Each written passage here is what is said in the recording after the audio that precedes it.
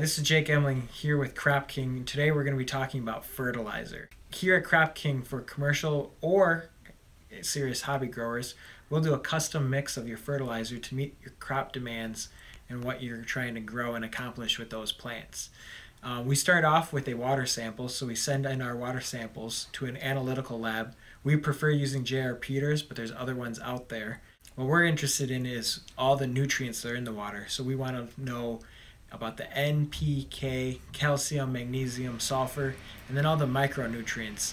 That would be boron, manganese, molybdenum, copper, and iron.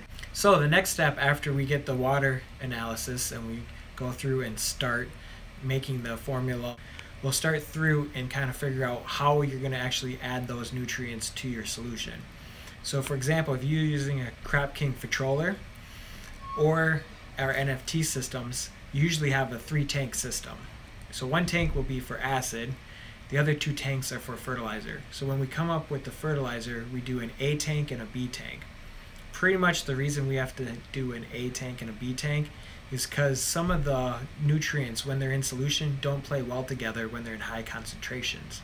But once they're in a small diluted concentration, like they'll be going out to the plants, they're perfectly fine and won't cause any interaction with the nutrients.